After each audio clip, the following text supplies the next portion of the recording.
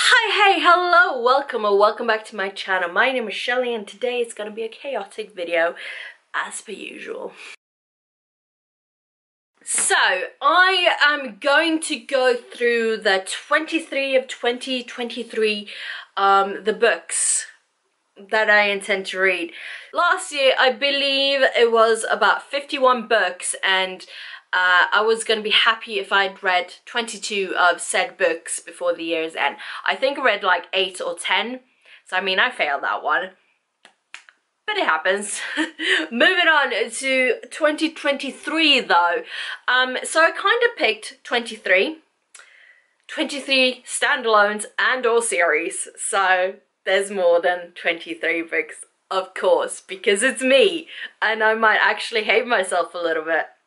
So instead of, collecting all the books, I'm gonna like be mean to my editing self and make myself put up the pictures here instead, because that's gonna be a lot easier than having to collect all the books.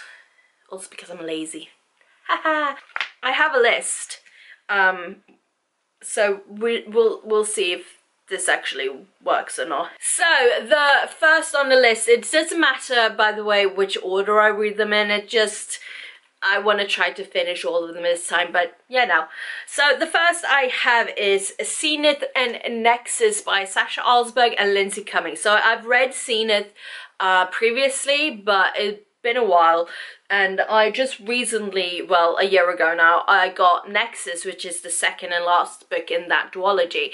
So I figured to read that book I might need to refresh my memory a bit of Zenith, so I figure read both books and that will count as one. Yay! Because why not? And next up I have Blade Breaker by Victoria Aveyard, and that is the second book in the Realm Breaker, I'm pretty sure that's what it calls series. Now I read Realm Breaker, I want to say last year, but I think it was the year previously. So it's been like a year and a half maybe. It's fine, I don't think I need to reread it as of. But I have the second book now, so I'm gonna put that on there because why not? Why not? I don't know how many books she intends to write in that series, but there may be another book this year. We shall see. If there is, I will kind of maybe slot it down as a contender for like the third book in the series. I don't know how I'm gonna do this, honestly, but this is how I have it so far. And since I don't have my book journal yet, so I haven't like written it down, except for like this very messy sheet of paper, it's fine. We shall deal with that when that happens. Now, I do also want to have like some easy reads put in there, so I've also put in The Book That No One Wanted to Read by Richard Ayoade, which is a children's book, I believe, so yay me! I do want to find the audiobook for that as well though, because I'm pretty sure he narrates that one himself and he has a very special kind of a voice, and I'm gonna hear his voice while reading the book anyway, so why not like simultaneously listen to him actually read it and follow along in the book. Yeah. So I'm gonna have to work that one out, but either way it's gonna be an easy read. Yay. And then I have book number 2 and number 3 in the, what's it called? The Folk of Air, the something along the line. The 2 books following The Cruel Prince by Holly Black, which are The Wicked King and The Queen of Nothing. So I very recently read the first one, so I'm very eager to continue on with book number 2 and 3, and hopefully those will be easy reads as well. Camera full on died on me there, so let's see if I remember where I left off, because yeah, it would be too easy to actually go back on the footage. Yeah, I'll add it on up if I'm missing something. So yeah, back to the chaotic list. Next up we have A Book of Night, also by Holly Black. So I believe it's going to be a series, but also I don't know. It was very hyped up before coming out, and then lots of people read it and they were very disappointed. I have not really much knowledge of Holly Black's works as it were. So, you know, I'm just gonna read it, and so far it's just the one book and it's not very thick, so probably easy read, hopefully. And then I have Alone with You in the Ether by Olivia Blake, which I do believe is a standalone, and from what I'm getting, it's kind of a contemporary sort of a read, but also not really. I don't know, but it looks to be a very short book. I think it's under 300 pages, so yay. And then also by Olivia Blake is the Atlas 6 and the Atlas Paradox. Now I do have the Atlas Paradox, but the Atlas 6 will be one of the books I'm gonna have to get before reading said series. But I do think the third book in the series is gonna come out this year, so that might be added on to the list as well. We shall see, we shall see. Yeah, look, you know, I hit myself, obviously. And next up we have The City of Brass plus the two, book number 2 and 3, which I don't own, but I am about halfway through City of Brass, which technically I should have finished in November, but no judgment here. But yeah, I am about halfway through, so I have half of that, but I also want to read book 2 and 3, so I shall be having to get those sometime this year if I want to, you know, actually finish this list. So, you know, we're vibing. We're thriving. And after that, I have The Land of Stories, which are 6 books. As far as I know, at least I have 6 books, and they are all by Chris Colfer, you know, the dude from Glee. That's what I know him from. I've been wanting to read these books for a while. I do believe they're like middle grade YA-ish, so I feel like I should be in for a good time.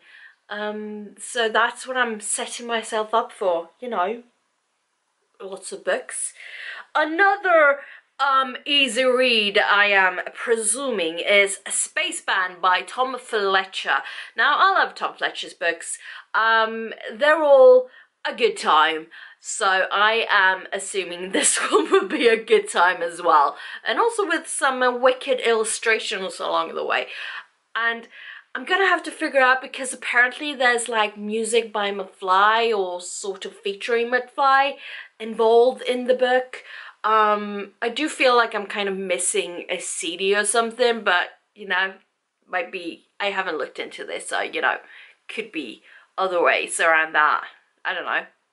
I have seen something about it on Spotify, though, but we'll see when we get to that. We'll see when we get to that. Next up after that is Once Upon a Broken Heart and the Ballad of Ever After by Stephanie Garber. I do believe the 3rd book in that series comes out sometime this year.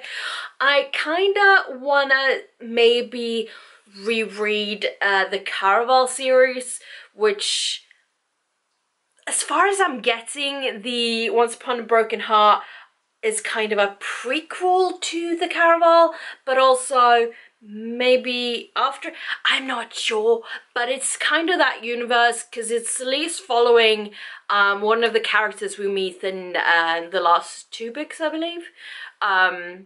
So yeah, I might be rereading Caraval as well, but we'll see. I do want to get those books. I don't have Once Upon a Broken Heart yet, but I do have the 2nd book, and I mean, the 3rd book presumably comes out this year, so I will be wanting to get that. There's a lot of books I'm gonna have to get, isn't there? Yeah. Anyway, so next up I have The Burning Kingdoms by Sally Green. Is that correct title? Because I feel like that's the one I just read. Anyway, it's the 3rd book in the Smoke Thieves series. So I read book number 2 last year, and I read the first one like the year before, I believe. I don't know, don't quote me on these time measurement things. But this is the 3rd book, and I have started it. I think I've read like 2 or 3 chapters, so I'm not very far in. But I do want to finish that one, because that will be, that would mean that would mean I've finished a series, so yay me. And then moving on to Six Crimson Cranes and the Dragon's Promise. Is that one? Yes, by Elizabeth Lim. um, wow. Okay, so the only thing with this is I have the Dragon's Promise, and it's the hardback pastel-y cover, and I want to get the Six Crimson Cranes in the hardback creme pastel-y cover. So I'm gonna have to do that. So first I'm gonna have to find that book in said format, and then I'm gonna read it. I do believe it's a duology, so it will only be those two books. But yeah, excited about that whenever that happens. I mean, I'm excited about all the books, what am I saying?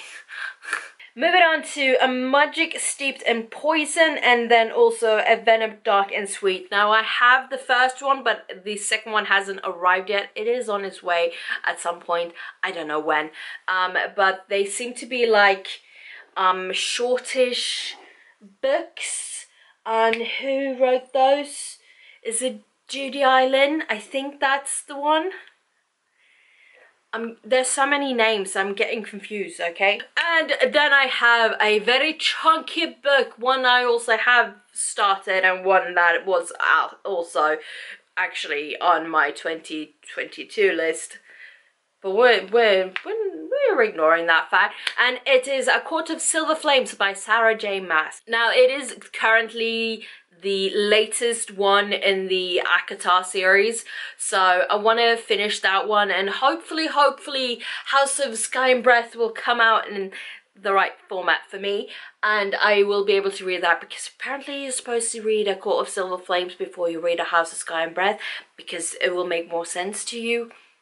I don't know, I just want to read the book because it's a chunky book, and I've read all the other ones, so I mean, I might as well. Also, yeah, I do want to read it. It's just not, I'm not forcing myself here.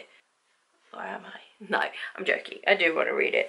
Right, we're getting on to the last couple of books. It's actually on page 2, but who's counting? So next up is The Dance Tree by Kieran Millwood Hargrave. Is that the one, correct one? I keep saying her name wrong, and I'm pretty sure that was the correct one. Anyway, I believe it's semi-decently easy read. It looks very thin anyway. I have only read one book by her previously, and I don't remember what it was called. It was something with stars and girl made of something like that. I don't know. But I really enjoyed that one, and ever since I've been wanting to read more books by her, but I some reason they've not been in my eyesight, so I've been easily picked up. But yeah, they're coming with me today.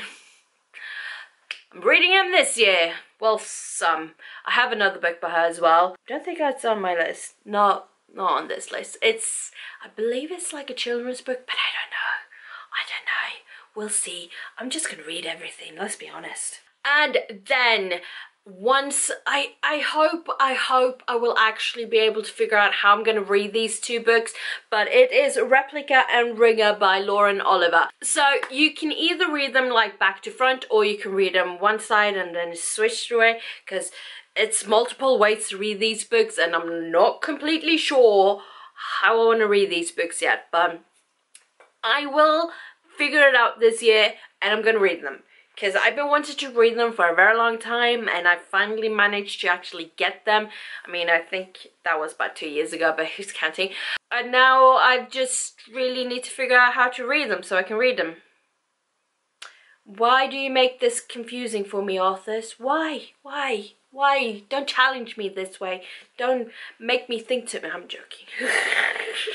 It's a very interesting concept though, so yeah. That shall be very, very interesting. Next up is To Sleep in a Sea of Stars by Christopher Paolini. One book I started in February. I cannot say this month's name, but I don't know why right now, but we're going with it. I started it February last year because it was the book up pick of the month. I never ended up finishing it, but that's fine. I do really want to finish it, and hopefully I will be able to do that very, very shortly. We'll see. We shall see. I kind of have a plan for it, so we shall see if I'm able to do said plan but fingers crossed. And after that I had Ariadne by Jennifer Saints, a Greek mythology kind of a deal book, and I am very excited to read it. I've been very excited for a long time to read it. It has a stunning cover, and I love Greek mythology, so I just need to pick it up. And then we have The Well of Ascension and the Hero of Ages by Brandon Sanderson, which is book number 2 and number 3 in the first era of Mistborn. I will have kinda completed a series once I finish those two. Also, I'm very excited to read them. I did start the Well of Ascension on New Year's Eve, because that's what we do. So I was left very excited after finishing The Final Empire, which is book number 1 in that series. So I've been wanting to continue on because, yeah, it's a good time. Also, everyone's read these books by now. Not everyone, but a lot of people have read these books, and they mean a lot to a lot of people. And apparently, I'm not sure if it's book 1, book 2 or book 3, but one of them, or maybe both of them, will break me, so that shall be interesting. Maybe I should vlog this, by the way. Yeah, remind me about that later. And moving on to The Priory of the Orange Tree, also a book I started in February last year, and one I do hope to finish very soon. It's a very chunky book, and I didn't really get into the plot of it, because there's so much happening, and so much happening. Too much for my brain. But I do really want to finish it, because I believe it's the prequel to the series comes out now, and I believe February as well. And I do have that pre-ordered, so maybe I should finish the first one before I move on to the prequel. Something like that. But you know. And then we have Daughter of the Moon Goddess and Heart of the Sun Warrior. Now, I have Heart of the Sun Warrior, but I don't have Daughter of the Moon Goddess. Of course I don't have book 1. By Sue Lin Tan, by the way. Yes. I need to get that first book, and then I can read those. I do believe it's just a duology, as well as a bunch of other book series I've mentioned in this video, but you know, I'm very much looking forward to that. And for the very last book on this list, and if I have and if I have counted correctly while I was making said list, this will be entry number 23, because we're counting series as one and not multiple. So the last one is The Secret History by Donna Tartt. Also a book I've already started. I didn't get very far. I sort of read it in tandem with Babel, Mini Baby Bells, whatever we want to call it.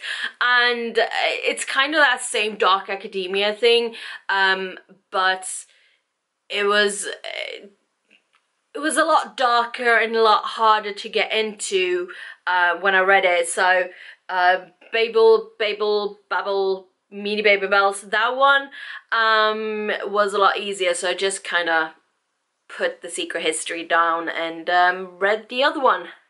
But I don't want to finish it. I am very interested to see how that actually ends. We shall see. It is kind of the, like, what's the start of the dark academia phase. So that's at least what I keep hearing from people. So we'll see. I don't expect I will like it as well as Mini Baby Bells. That's not the name of the book, but I'm still calling it that. But hopefully it will still be a good book. We'll see. So yes, that was my very chaotic 23 of 2023 books, or 2020 in 2020. Oh, one of the ones. I'm just confusing myself. So yes, that was my 23 in 2023 books that I want to. That doesn't really make any sense. Anyway, those were the 23 books that I want to read in 2023. Yeah, I obviously hate myself, but we're fine. We're fine. We're vibing. We're thriving. We're loving life, and we'll see if I actually accomplish this or not. I will say this. I do already have most of the books on this list. I did not have most of the books on the list on last year's list. So I'm already off to a good start, I feel. Already off to a good start. That doesn't mean I'm actually gonna accomplish a said list, but who cares? It's all for fun. So yes, thank you so much for watching. I hope this wasn't too weird, too chaotic, too all over the place. I'm sure it was, but also thank you for watching anyway. But yeah, until next time, take care. Bye-bye.